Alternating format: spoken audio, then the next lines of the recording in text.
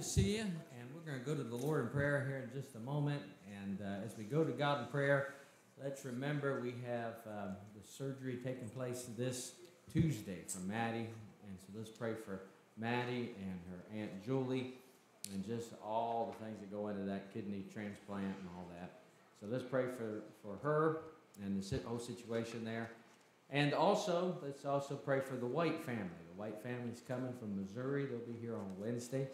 And so let's pray for them for safety as they travel in and get here on Wednesday, just like we did this morning. Let's pray for them. One thing we'd like to do for them is to have some food for them next Sunday. If you decided to go to the grocery store, you can pick up some items to have. We'll have a tote back there, or a big tub, or something like that for them. But I do know some of them have some kind of specific diets that they have to get. So I don't know. I don't think it's gluten. I'm not sure if it's gluten. I don't know. Does anybody remember when they were here what their diet was like? I was with them probably the most, and I can't remember because it was very unique. So with that being said, I'd probably stick to some things that are, some canned goods that wouldn't be anything that would mess up anybody's diet. I don't think it has anything to do with seeds, or I don't even think it's gluten. I'm not sure exactly what it was. I forget. But they do have some certain things like that. So, canned goods, some Cheerios. I think Cheerios is gluten-free. You'd always be safe with that with kids. And they've got several kids. Amen. And so that's a safe thing. And you can think of some other stuff that you might be able to bring in for them, be a blessing. As we try to get them here. When they came before, I think we had heard about some of their diet, and so we just got them a gift card to Food Line, let them go buy their own food. That might be a great idea. Amen? Just get them a gift card, let them buy their own stuff. But that would be a blessing as well as they're getting acclimated in, getting settled in, all those things. Well, it is good to see you tonight, so let's pray together. Ask the Lord to bless the service tonight, and also be with these couple prayer requests here tonight. And so let's bow our heads for prayer. Lord, thank you so much for a great day this morning. And Lord, we do pray for several of our families that are out on the road traveling for vacations. And God, you be with them, watch over them. And Lord, we think of Maddie, and we're so thankful for her. And God, we do give her to you right now. And we pray that you would be with her, help her to stay healthy these next few days before surgery. And God, we just pray for Julie and the whole situation there. God, give the doctors wisdom and help. And Lord, I pray for strength and recovery for Maddie, and that she'd recover quickly, and that her body would accept the kidney, and that, God, you just would get the glory through it all. So, Lord, we pray for her and the whole situation there. And God, we also pray for the Whites. Thank you for leading them here to our church and to our school, and we pray you bless them. And God, I pray as they get adjusted here that it would just be a good adjustment for them, and that they get fit in and get busy just serving you here. And I pray you'd use them. And Lord, we pray for the service tonight. That God, you just would be glorified through everything takes place here tonight. God, we pray for Brother Kenny, just that you touch him, help him with the pain that he's going through. And God, we give him to you as well. Bless now our time together. In Jesus' name, amen.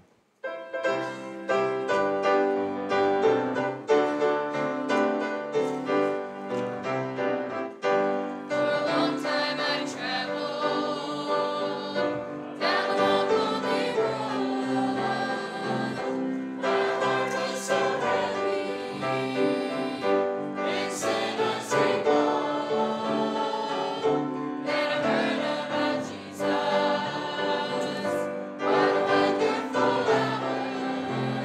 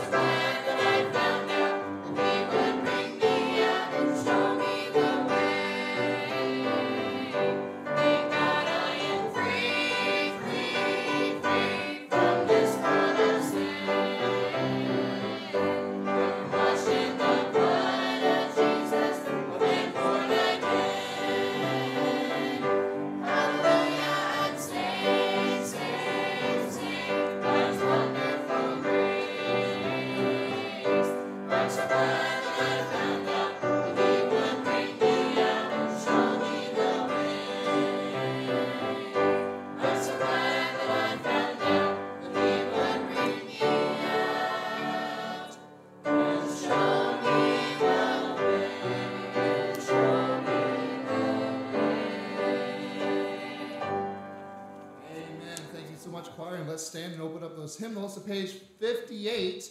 Isn't the love of Jesus something wonderful? Page number 58. Let's stand and sing. Isn't the love of Jesus something wonderful? There will never be a sweeter story of the Savior's love divine. Love that brought him from the realms of glory, just to save a simple soul like mine. Isn't the love of Jesus something wonderful, wonderful, wonderful? Oh, isn't the love of Jesus something wonderful, wonderful it is to me. Mountains as the universe around me, reaching to the farthest soul away, saving me from the close that fill me. That is why my heart can truly say, isn't the love of Jesus something wonderful, wonderful, it is wonderful. Oh, isn't the love of Jesus something wonderful, wonderful it is to me. On that last, love beyond our human comprehending, love of God and Christ how can it be? This will be my human never ending, great redeeming love of Calvary. Isn't the love of Jesus something wonderful, wonderful, it is wonderful. Oh, isn't the love of Jesus something wonderful, wonderful it is to me. Great singing, turn to your neighbor and thank them for being here.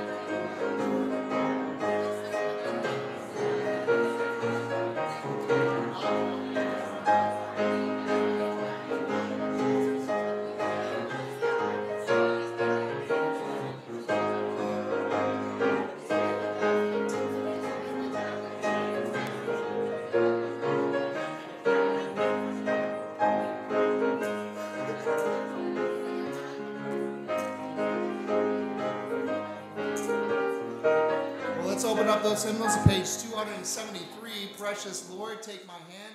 Page 273. Let's sing all three verses of Precious Lord, take my hand.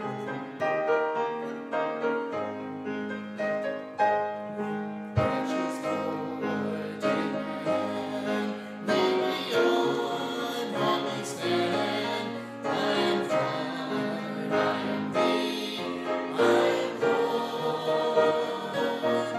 Through the storm, through the night, lead me on to the light. Take my hand, precious Lord.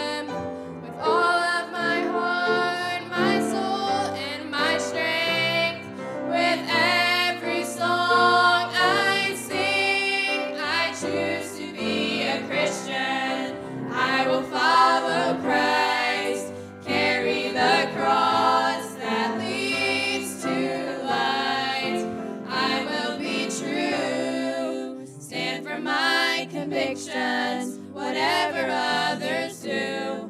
I choose to be a Christian.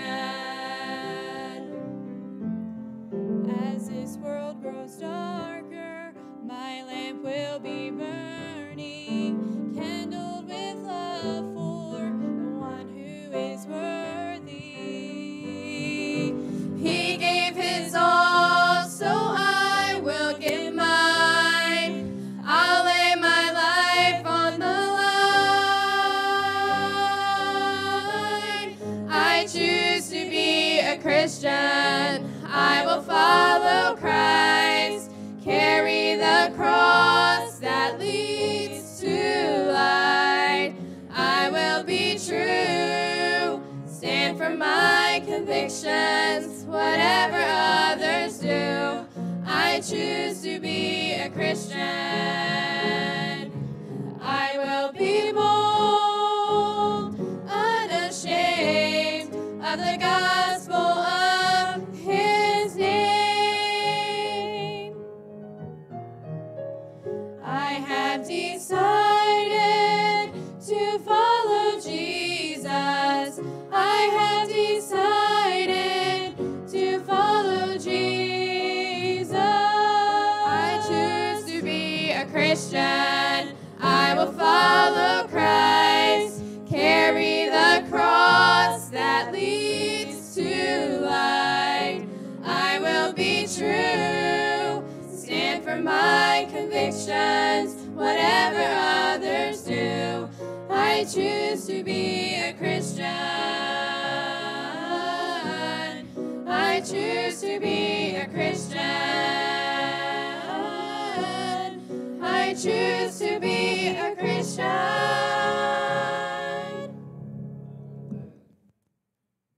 Let's open up those hymnals to page 340. My faith has found a resting place. Page 340, and let's sing as you may remain seated.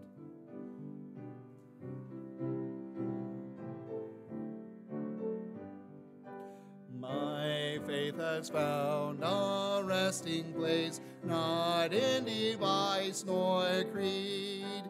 I trust the ever-living one, his wounds for me shall plead. I need no other argument, I need no other plea. It is enough that Jesus died, and that he died for me. Enough for me that Jesus saves. This ends my fear and doubt. A sinful soul, I come to him. He'll never cast me out. I need no other argument. I need no other plea. It is enough that Jesus died, and that he died for me. My heart is leaning on the word, the written word of God. Salvation by my Savior's name, salvation through his blood. I need no other argument, I need no other plea.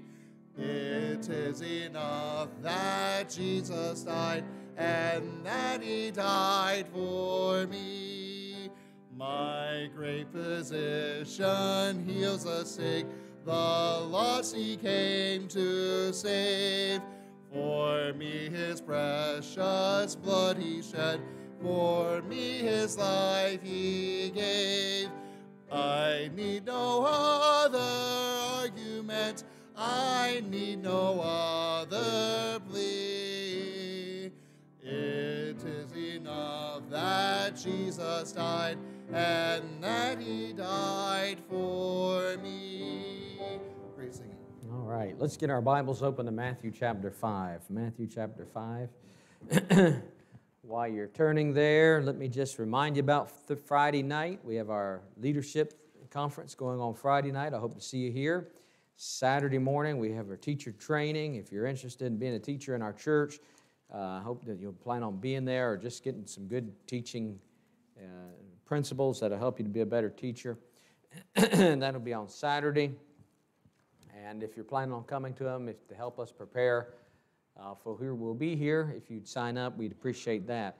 Then also we have our normal first of the month activities taking place, senior activity.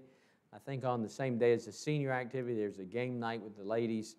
And then we have our men's prayer breakfast that's coming up that second Saturday of the month. And so we're going back into that, the first of the month activities that we normally have.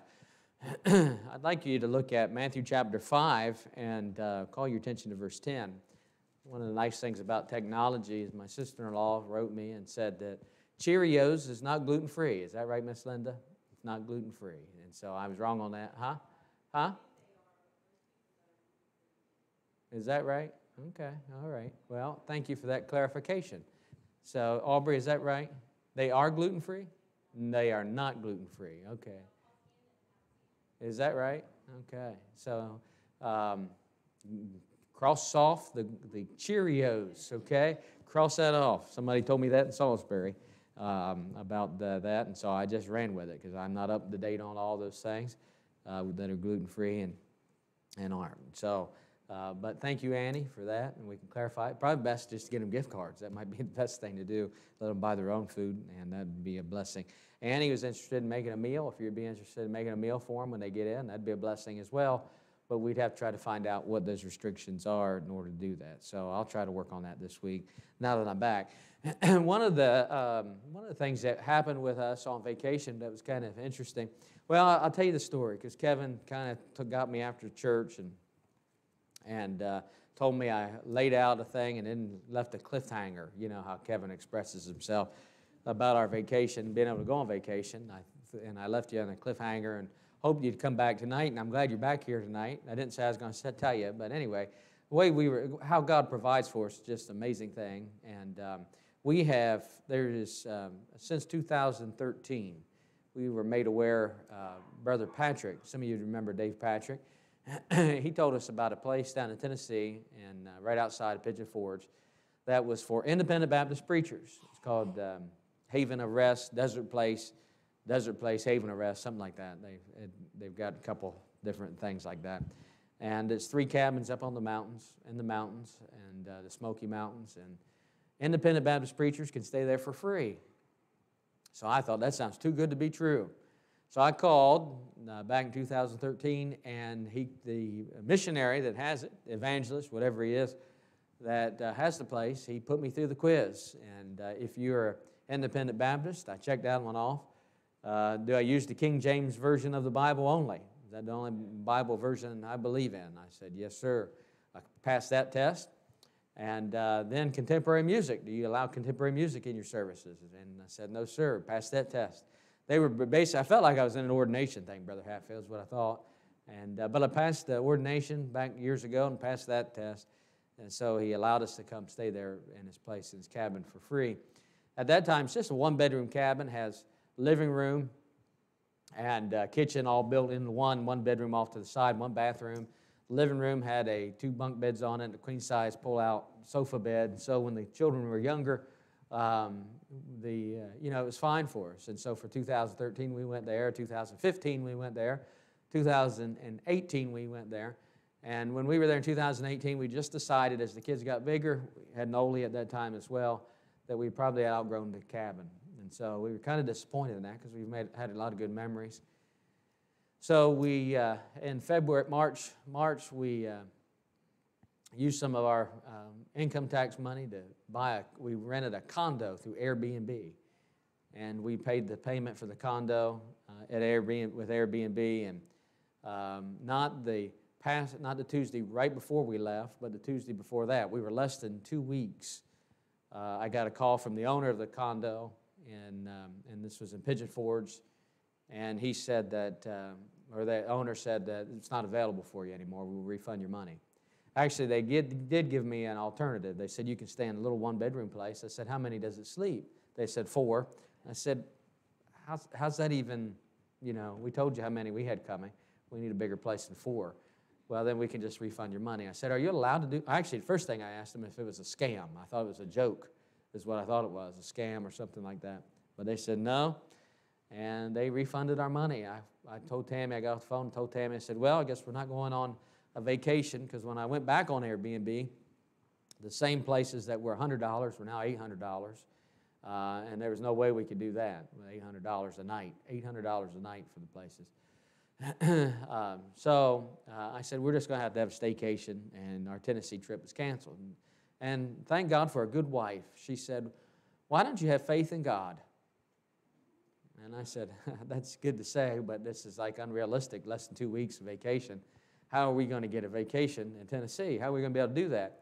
And she said, well, why don't you just pray and have faith in God? So I said, it's good advice, Tammy, but it's not going to happen. You know, it's just not going to take place. And so I was coming up on Tuesday to have some counseling with somebody back here to the church on that Tuesday night. We found out that Tuesday and was coming back here to the church. And I thought, I'm going to call that preacher down in Tennessee, not that we could stay in the cabin, because we have to book those cabins like 6 months to a year in advance, and not them because they just book up. You say free to a Baptist pastor, a free cabin to a Baptist preacher, and I mean, they're gone. You know, people all over the country take advantage of those things. Samuel Owens was just there.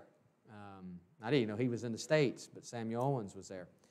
Just stayed in one of the cabins. And so I called him. I called the missionary evangelist. I said, you know, here's our situation. Here's what happened. We just outgrew it. And we loved your place, but we just outgrew it. And here's what happened, how we got canceled. Do you know of anybody that might have a cabin?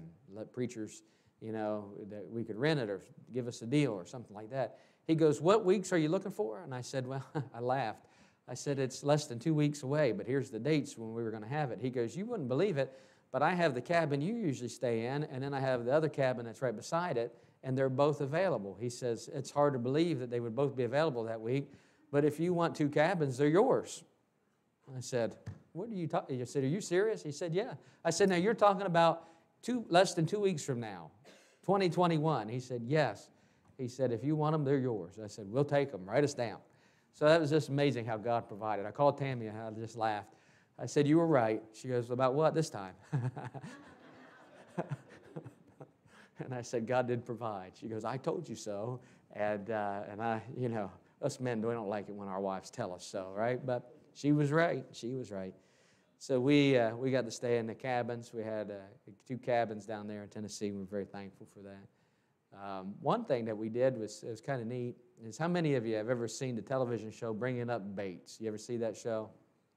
And they have a family, they're an independent Baptist family. They have 19 children, and they're on the Up channel. And we went to their church on that Wednesday night, and Leah and Melanie have watched them for years. I've never really watched them. To me, a family with 19 kids, even though they're independent Baptists, didn't really like, not my kind of entertainment. You follow what I'm saying? And so, but I've watched the kids at times watch it. I've sat there from a distance and watched them watch it and things like that, and the girls and Tammy and all that. So we went, I said, well, Leah was asking, can we go to this church? And she said, that's really the only thing I'd want to do is just go to their church on Wednesday night.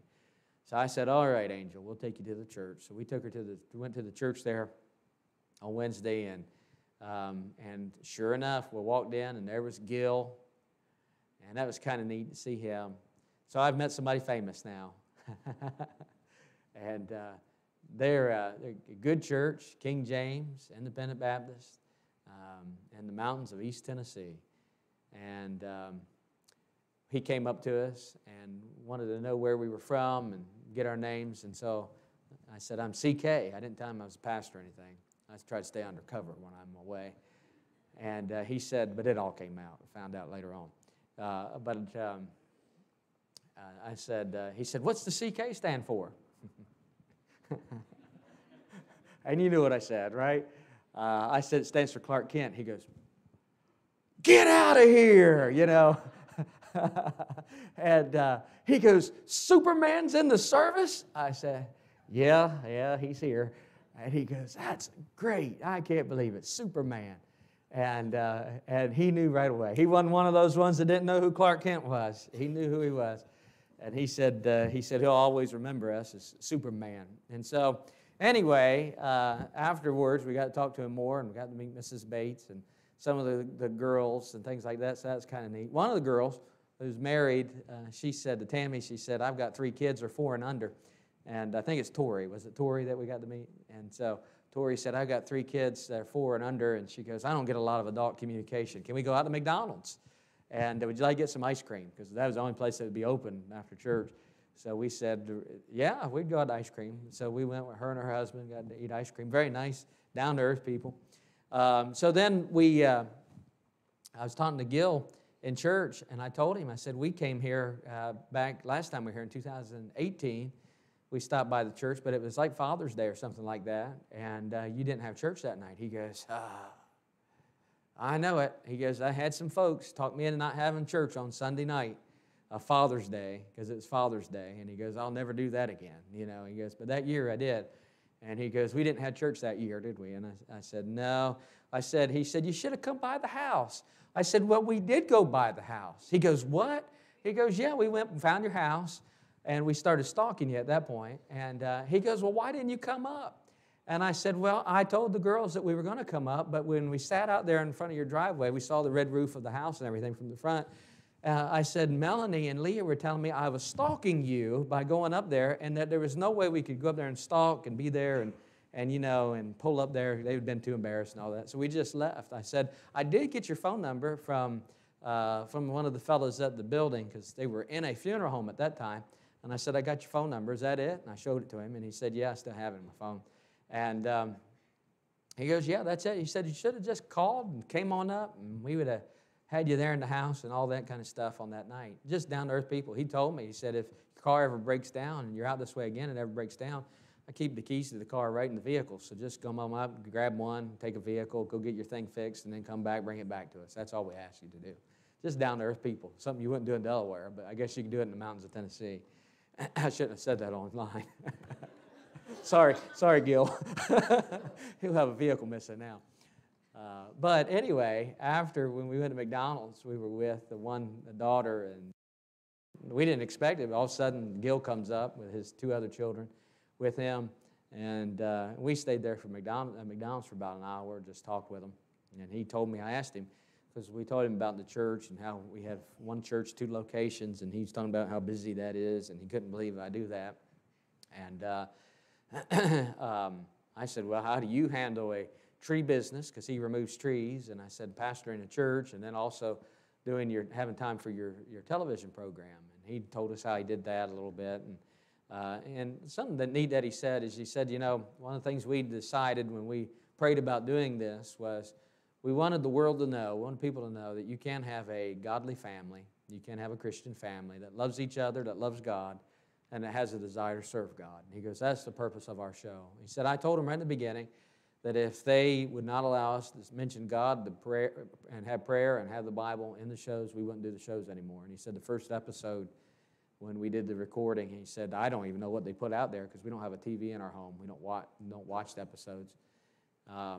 He said, but the first one we did, and he said they cut out things about God, the Bible, and prayer. So he called the producer of the company and said, you cut these things out, you edited those out, remember our situation. He goes, did it in a nice way, not an ugly way. And the producer of the show said yes. And so they re-edited the first episode with God, prayer, and the Bible and those things in that first episode. So they've been doing it ever since. But Gil told me something. He said, you know, I don't know how long the show can go on. He said somebody could watch me on YouTube, and he goes, I preach the Bible. And you know, with our culture today, how things are in our country, all it would take is for somebody to sue the network, and they don't have the money or the big-name lawyers to fight this thing, and then our show would be done. And with that, it reminded me of, you know, just the society in which we live and the persecution that we face as Christians. You know, we do face persecution as Christians, and I believe it's only going to get worse in our country. Look at Matthew chapter 5, verse 10. Blessed are they which are persecuted for righteousness' sake. Now notice that expression. We're persecuted for righteousness' sake, for theirs is the kingdom of heaven. Blessed are ye when men shall revile you and persecute you and shall say all manner of evil against you falsely. Notice this. You basically say it would be for righteousness' sake again, wouldn't it? But he changes it a little bit. Jesus changed it a little bit, and he said, for my sake. That is righteousness' sake, by the way. Amen? Jesus' sake, his righteousness' sake. Rejoice and be exceeding glad, for great is your reward in heaven. For so persecuted they the prophets which were before you. Let's bow for prayer. God, please help me tonight. As we think about persecution in our country, help us to be, as Christians, to have a backbone, to stand. And God, I pray that you'd use us to make a difference in this world in which we live. Lord, help us to live a life that would be pleasing to you. Lord, help me to be a help tonight. In Jesus' name we pray. Amen. Yusuf Gujar was the name of a man that was set free by the Pakistani court. It was proven that he had murdered a man, his wife, their 4 children, and the wife, she was pregnant with child. So really 5 children is who he murdered. What he did is he burned them alive, where they would bake bricks in a brick kiln. Is where he burned them.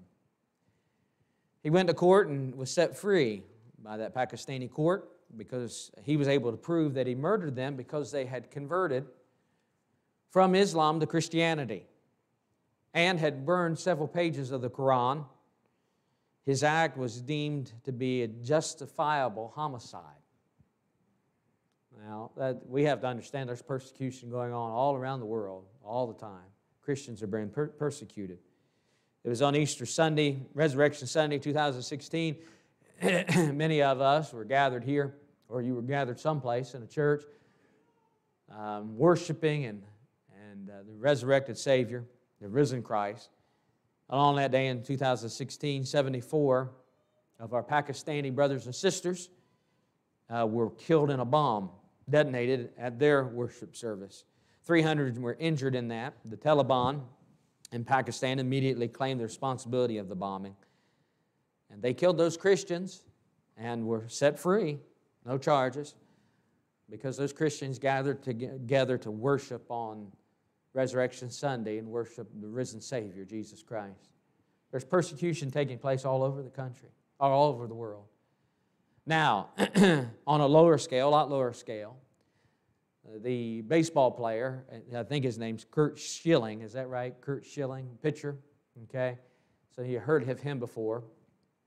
Probably one of the greatest pitchers to ever play the game of baseball, what I'm told. After he retired from baseball, he became a commentator on ESPN and sat there, and he was fired from his being a commentator. You know what he was fired for, don't you? Well, let me tell you what he wasn't fired for.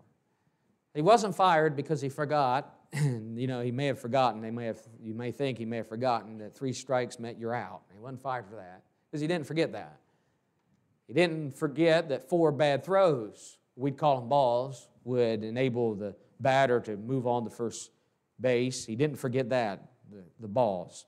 He didn't forget that Major League Baseball, you have 9 innings. He didn't forget any of those. What he did to cause himself to get fired from ESPN was he made a post on Facebook. And the post that he made on Facebook, he made this statement. He believed that a man ought to go to the bathroom in a men's room, and that ladies ought to go to the bathroom in ladies' rooms. That great pitcher, a great baseball player, was fired from ESPN all because of a Facebook post voicing his Christian beliefs. Now, I like to say this, you know, when we think about persecution, it is a blessing. It is a blessing to be persecuted. You say, I don't know if I agree with that one, Pastor. How is it a blessing when we go through persecution? Well, I'll give you the biblical definition of what persecution means in a moment. But if we didn't have our Bible, the next best place to look would be to get our 1828 Webster's Dictionary. Amen? Not a modern day one, but an old one. That 1828 Webster's Dictionary. You can find it on your phone. In fact, you can look it up, 1828 Webster's Dictionary, and you can find that edition of the dictionary. And the Webster's Dictionary says this, that persecution is hostility and ill treatment, especially because of race or political or religious beliefs. So it's persecution, it's hostility or ill treatment, especially because of race, political, or religious beliefs. And so we could say, Webster would say, you can be persecuted for your religious beliefs, and you'll suffer hostility, you'll receive ill treatment. That would be persecution according to Webster's dictionary.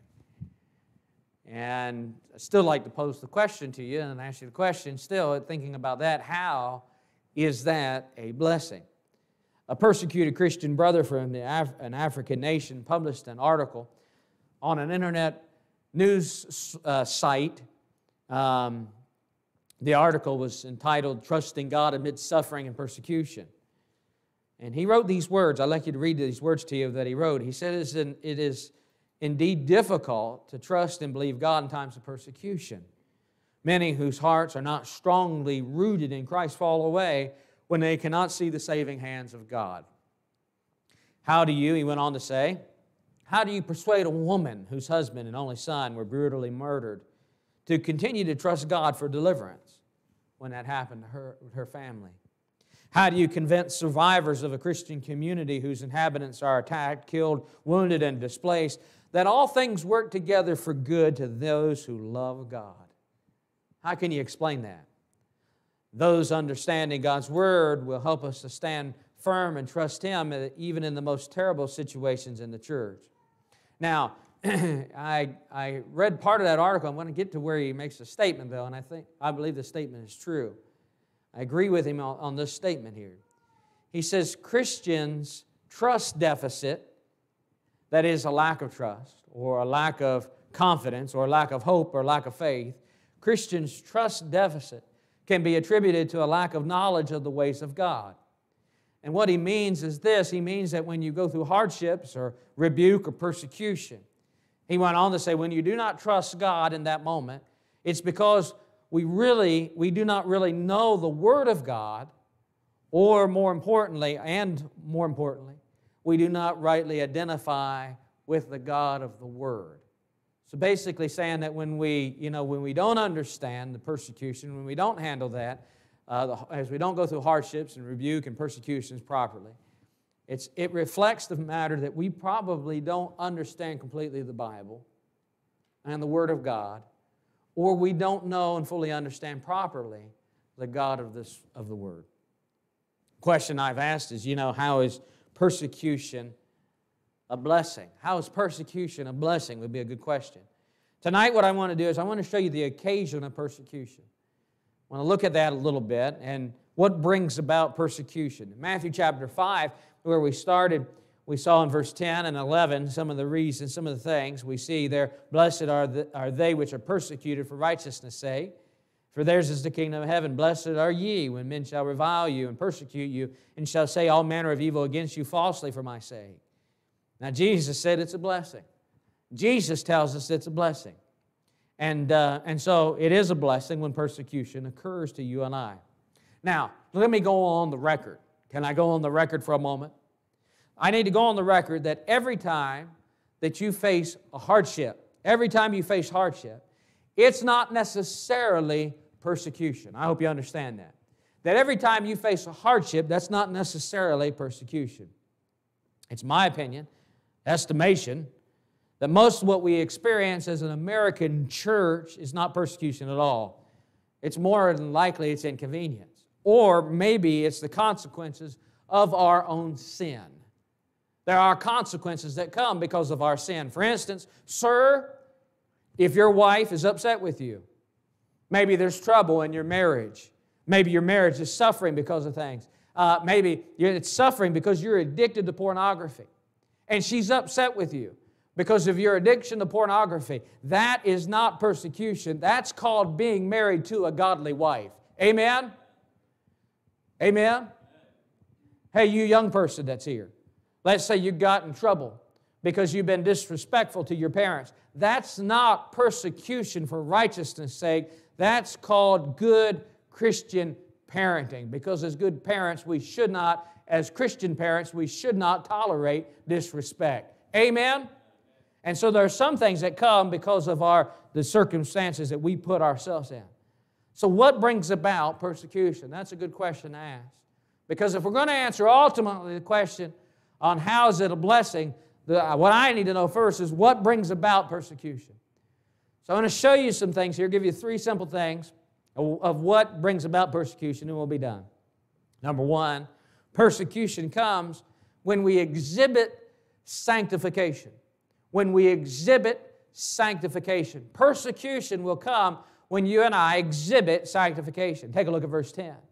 Verse 10 says, "Blessed are they which are persecuted," watch it now, "for righteousness' sake." All right? For righteousness' sake. So as I live a righteous life, okay, as I live for God and I live a righteous life, the Bible says, I will be persecuted. If you jump down to verse 11, he says, "Blessed are they when men shall revile you and persecute you, and shall say all manner of evil against you falsely, for my sake." You see that? It's for Christ's sake.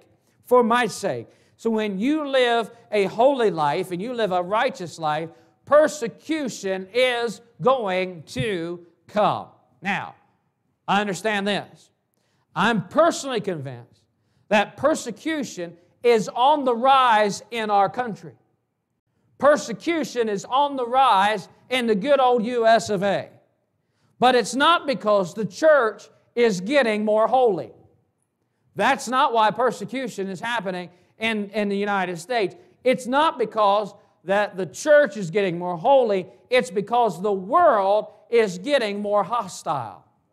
That's why persecution is on the rise. And when you live for Christ, your very conduct will be the source of anger, the source of accusations from the world in which we live. Now, you know there is an American religious system in which we live.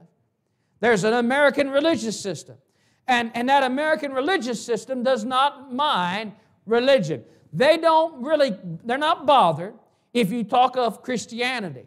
As long as that Christianity is watered down. As long as it's a weak-kneed version of Christianity, they won't say much about it. You can talk about it, but when you go outside of their boundaries or those boundaries, and you talk about Bible Christianity, when you start speaking about the authority of the Word of God, when you start saying things like, there's a way that seems right unto man, but the end thereof are the ways of death. When you start praising the name of Jesus Christ, when you start mentioning that there is a real place called heaven, but only to those that put their faith and trust in Christ, and those that don't trust Christ will spend eternity in hell. Amen? You know what? That's going to bring up some persecution. This world will turn on us, because it steps outside of their boundaries of that American religious system. They'll turn on you like a dog with rabies. And so, just because you get up and go to church doesn't necessarily bother your neighbor yet. It probably doesn't bother them yet. But when you start proclaiming that there's only one way that you can get to heaven, that's going to bring on persecution. Now, listen to what Paul said. Paul said in 2 Timothy 3:12, "Yea, and all that will live godly in Christ Jesus shall suffer persecution." You live godly in Christ Jesus, you will go through persecution. All right? So if we live godly, it doesn't say that we might suffer persecution. It doesn't say that we can suffer persecution. It says you will suffer that persecution when you live godly in Christ Jesus. Now, here's a question you have to ask yourself. Here's a question I have to ask myself. What does that say about my walk with Jesus Christ if I'm not suffering some form of persecution? Did you hear me? What does it say about your walk with Jesus Christ if you're not suffering some form of persecution? According to the Bible, it tells us that, you know what? That if we live godly in Christ Jesus, we will suffer persecution.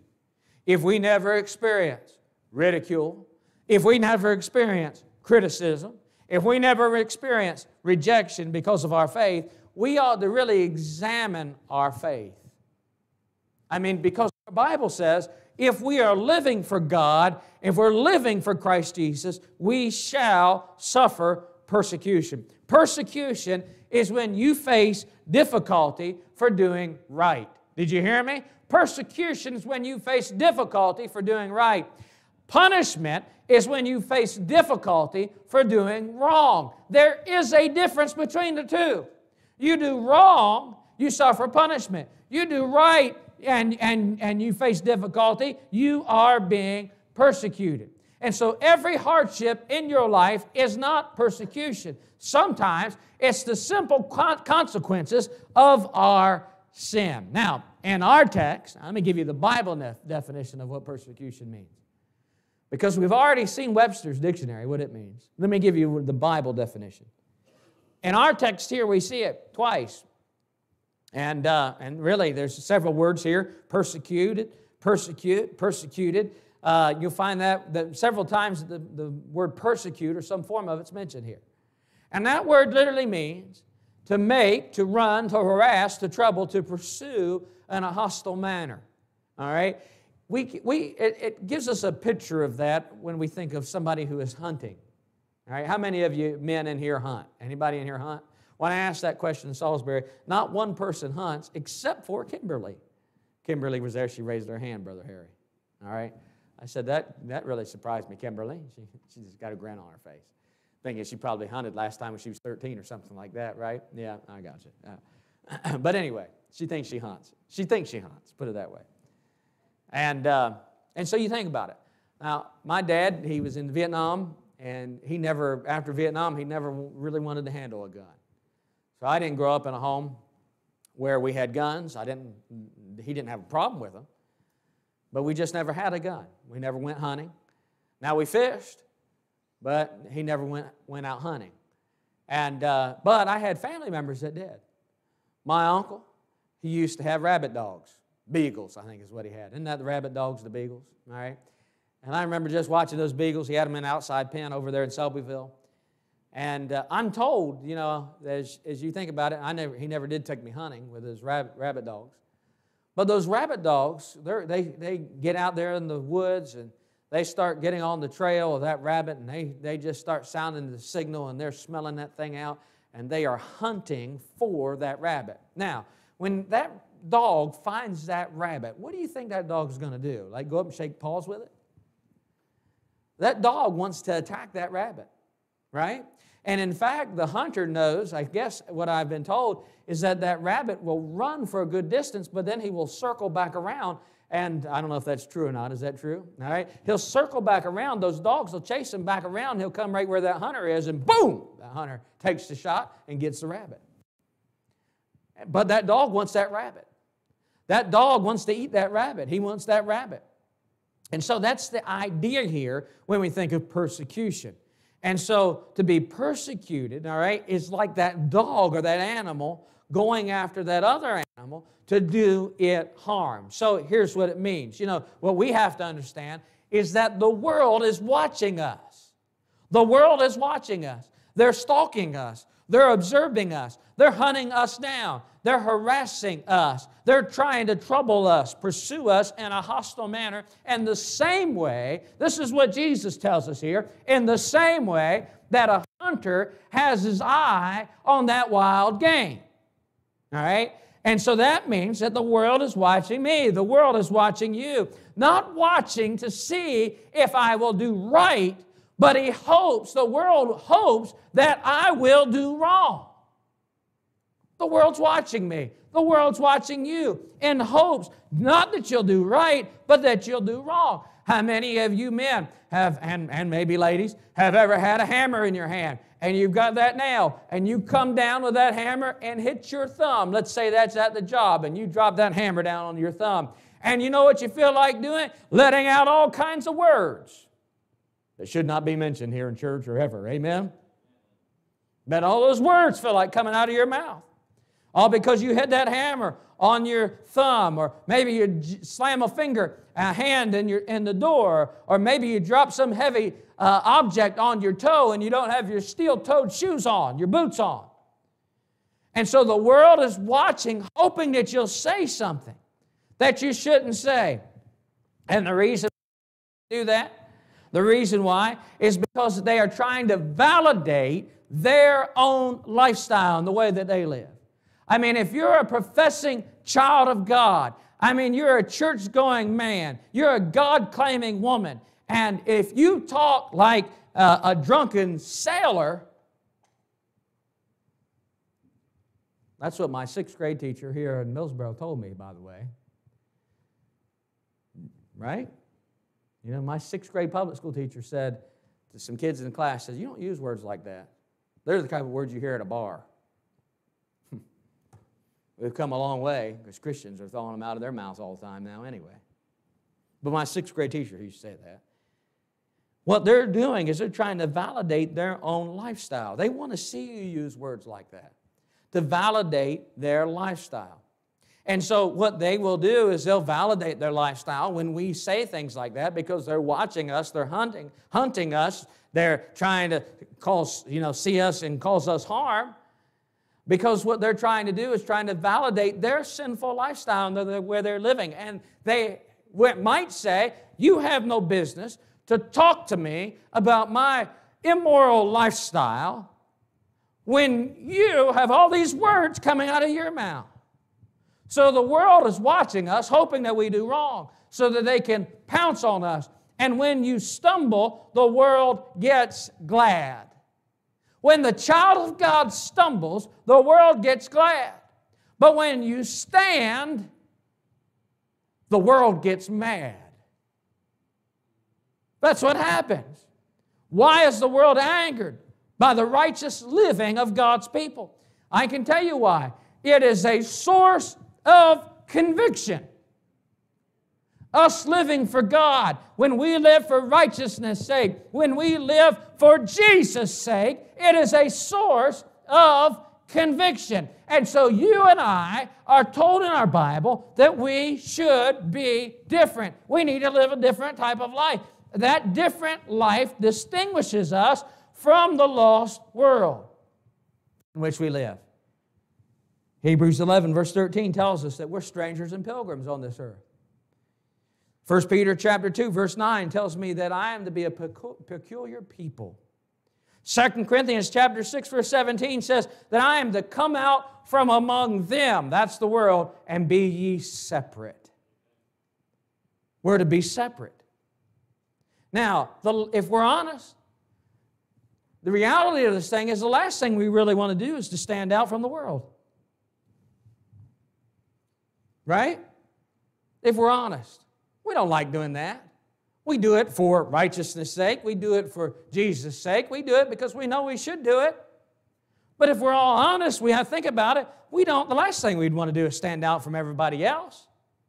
I mean, I remember back when we had teenagers sometimes. I hear teenagers sometimes, they say things like this. You know, when I graduate high school, I won't have to deal with any of that peer pressure anymore. Now listen to me. If you think that when you get out of high school you won't have to deal with peer pressure anymore, that's just baloney. Right? Because there's pressure on us all the time as adults to conform to this world. Well, you know, I get out of high school, I'm not really going to care what other people think. Oh, really? You're really not going to care what other people think when you get out of high school? You're going to care what other people think the rest of your life. All right? And the last thing we want to do as Christians sometimes, the last thing we want to do, you get around people that are lost, maybe at a family event or maybe some things like that. You get around lost people and they talk about a movie. And what movie? That's the #1 blockbuster hit out there and you've not seen it. Or they'll start talking about some rock and roll song or some modern song that's out there on the radio about how good it is. And you don't know what it is. I never heard of that before. Some of you never heard of bringing up debates. Shame on you. I can't believe it. You know, and you think about it. We don't want to stand out from everybody else. Now, let's just be honest a little bit. Let's be honest. I guess we ought to be honest. We're in church. I guess we ought to be honest. We're Christians. Amen? That'd even be better. Now, let me ask you something, you ladies. Let's be honest about this thing. When was the last time you really suffered ridicule for dressing modestly? Oh, I don't know if I want to dress modest. I'll get made fun of. when's the last time you really suffered ridicule for doing that? And I mean, you look around at people, especially this time of the year, they're running around 3/4 of the way naked. Right? But when was the last time really you got ridiculed for your modest dress? You just, maybe after church, you tell me. All right? I just was ridiculed just last week, and that may be the case. But you know, there's certain things that we get in our mind that we shouldn't do certain things because we're going to get ridiculed. I can tell you this, you know, we've been here 13 years. I have never got a call from the Little League Association over here. You say, why would they call you? I'm the pastor. I've never gotten a call from that Little League Association over there asking me when our spring revival meeting is, because they're concerned that some of our kids wouldn't show up because they'd be in revival meeting. You know why? Because it seems like sometimes the Little League field over there is more important than being in the house of God. Right? You see, for the most part, we blend right in with the rest of the world in which we live. And the bottom line is, as God's people, we tend to act and live and respond just like the rest of the world. I'll say this, when you exhibit sanctification, you will face persecution. Back in the 1880s, I believe, is when this was first came up. Charles Penrose, he wrote an article right about after the Civil War time, and he was warning about the danger of hyphenated Americans. Who in here knows what a hyphenated American is? Nobody in here knows what a hyphenated American is. You know what a hyphenated American is? You know what a hyphenated American is? All right, that's right. You were born back in 1850 or something like that. I got you. So you probably think. You're what? You are English American. All right. So he's on the right track. They warned about the danger, what they called hyphenated Americans. They said that it's the dangers of foreigners and immigrants who wanted to immigrate to America, but not assimilate into America. They wanted to come here, but they didn't want to be like us. They wanted to learn the language, and they warned about the dangers of that. Hyphenated Americans. All right? So it's people that wanted to come from other countries, and they're welcome to come. Thank God for the Statue of Liberty. Amen? A symbol of that. And people have been coming to our country for years. You talk about now, that southern border, they're just coming like crazy over the border. And it's a mess. That's all I'm told. But, you know, they want to come to America, but they don't really want to become Americans. And Penrose called their little hyphenated groups hyphenated Americans. He would say he'd be like an Italian American, a German hyphen American, Asian hyphen American, African hyphen American. Penrose warned about the fact that when you come to this country, you're going to have dangers. And if you don't assimilate and express a willingness to become just like everyone else, you're going to have those dangers. During World War I, the problem was so prevalent that President Woodrow Wilson said that the American who carries around a hyphen is like carrying around a dagger that might be thrust into the internal organs of the republic at any moment. He warned about being a hyphenated American. Teddy Roosevelt would later say that there's no such thing as a hyphenated American who is a good American. If you're a hyphenated American, according to Teddy Roosevelt, you're not a good American. He wrote that the only man who is a good American is the man who is an American and nothing else. I'm thankful I'm an American. Amen? Now, we're talking about public policy. We're talking about American citizenship, the ability to come and blend in and be a part of a larger culture. And I'll tell you what, that makes excellent civics. But I will say this, that is awful theology, because it is unbiblical Christianity that thinks that we can live in this world and we should assimilate and be like everybody else. The Bible tells us that we're in the world, but we're not of this world. You and I as Christians ought to be different. And we will go through persecution when we exhibit sanctification. Let me give you the second one. Number 2 is when we explain the Scriptures. When we explain the Scriptures. You know, when the light of the world, you know who that was? Jesus Christ came and began to speak out. The light of the Word, that's when persecution began to come to the Lord. And the reason is because men love darkness rather than light because they're what? Their deeds are evil. Most police officers, security experts will tell you that one of the greatest deterrents of crime is light. One of the greatest deterrents of crime is light. People take floodlights and put them around their house so that at night people won't hide in those dark places around their home.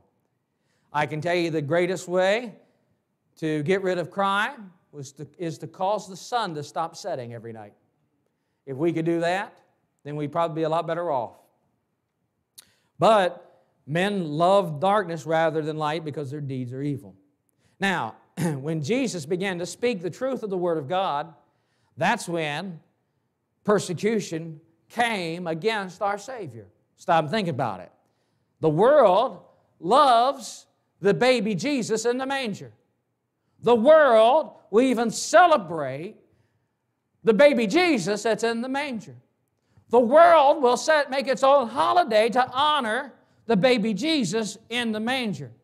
Why does the world love baby Jesus in the manger? Well, the answer to that is because that baby hadn't started talking yet. But when he began to talk, he began to speak the light because he is the light. And when that happened, persecution began. Persecution will come to you and I. And you remember in Acts chapter 4, verse 18, it describes some of the encounters of the early apostles. They were told by their religious council that they were commanded that they should not what anymore? You know what it was? Speak. They were not allowed to speak anymore. They were not allowed to teach in the name of Jesus. And so in other words, here's what they said. All right, it's okay for you to believe what you want to believe. And it's all right for you to think what you want to think. And it's all right for you to have those thoughts of those that you want to have. But you keep your opinion to yourself. Especially keep your words to yourself. And you know the same thing's happening today. You look at what Facebook has done. You look at what Twitter has done. Censored the President of the United States of America. All these social media platforms have hindered the free speech. We say we're a free country and we have freedom of speech. We don't have freedom of speech anymore. Do you know that the President of the United States, our current one at least, if you want to call him that, he's come up with a list of the 12 most dangerous people in the country. The 12 most dangerous people in the country. You know who they are? They're medical experts and scientists who are speaking out against COVID-19. See, you can have your opinion, you can have your thoughts, but don't speak out. They're all deplatformed, by the way, on all the major social media sites because they don't want that getting out. All right? Keep your opinion to yourself, especially your words. Jim Baker, you've heard that name before, haven't you? Not the one you're thinking about, that televangelist. We're talking about Secretary of State. Jim Baker was the Secretary of State during the Ronald Reagan administration. And it was said that he'd bring newly appointed ambassadors into his office. And he had one of those large spinning globes, you know, like you see in a classroom. And the Secretary of State would spin the globe around. He'd ask that new ambassador if they could locate the country that they had just been appointed to represent. They began to look all over that globe and search all over the globe for some little way out of the way country most people never heard of. And Jim Baker would stop that globe and he'd take his finger and he'd plant it on the United States of America and he'd say this is the country you've been appointed to represent. And I'd like to say this tonight. I hope you understand that whether you're if you're called to minister at the workplace or in the community or on the ball team or in the club, that this is the kingdom which you've been called to represent. You're called to represent God's kingdom. Amen? And as God's people, that's who we need to represent. So, you know what? You're going to face persecution when you begin to speak up. You say, what's that sound like? Let me tell you what it sounds like. It sounds like a student maybe graduating from high school, Christian student, and they go off to one of these secular universities. They're sitting in a classroom, and the professor of that classroom gets up and starts talking about a woman's reproductive rights. And maybe they don't open up the Word of God because they've hidden God's Word in their heart. They've got it in their mind, the Word of God. But they begin to say, you know what, I'm a Christian. Maybe they stand up in that classroom and they say, I'm a Christian. And I believe that all life is created in the image of God. And I believe that we should praise God because we are fearfully and wonderfully made. And I believe that God is the creator of life, and no person has the right to take an unborn human life. Amen? I can promise you this. That Christian young person that does that at those universities, colleges and universities, they will suffer persecution. And I'd even go as far to say that even at some Christian colleges and universities, they'd suffer persecution today. When you begin to say that God made male and female in the beginning, and He's still making them that way today. Can you believe that? That He's still making them that way today. And when you say that you don't get to decide, you don't get to change in this culture, you'll find yourself an object of persecution when we stand up and we speak. Keep your convictions to yourself. You know, that means what we basically have to do as Christians today is we have to shut our Bible, shut our lips,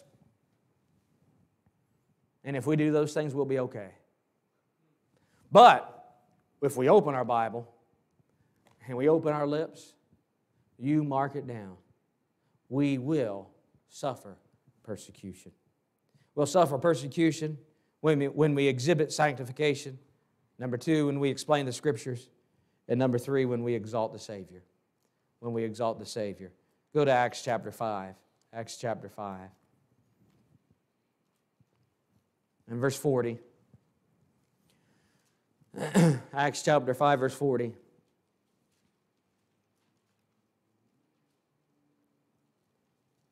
And to him they agreed. And when they had called the apostles and had beaten them. Now when the Bible says they beat them, I hope you understand it's not like this. A slap on the back of the hand or on the wrist. It wasn't that kind of slap. This is beaten nearly to death. They commanded them that they should not, oh, look at that next word. What's the word? Speak. You see it? They should not speak in the name of Jesus. Didn't we just talk about that? Speaking or explaining the Scriptures, our speech. They weren't allowed to speak anymore. And they let him go. And they departed from the presence of the council, rejoicing that they were counted worthy to suffer shame for his name. Now look at verse 42. And daily in the temple and in every house they ceased not to teach and preach Jesus Christ. Do you see that? What did they do? They were exalting the Savior. So the disciples, these early apostles, were being persecuted. They were told not to speak anymore. They went right back out and they spoke about the Lord Jesus Christ. Now, there's a little logo, a little expression. We've seen it probably. I have a picture of it here on my phone. Let me get to my photos here. And I could have brought it up on the TV screen. Probably still could do that. But you ever see this picture? Coexist. Coexist. You look at that picture, and you know what they have on it is they have the first symbol. The C is actually an Islamic symbol. And then they have a peace symbol. And then they have a science symbol. And then they have a Jewish symbol, the Star of David. And then they have a pentagram, which would be a sign of the occult, symbol of the occult.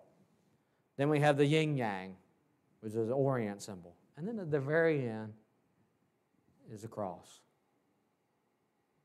Coexist.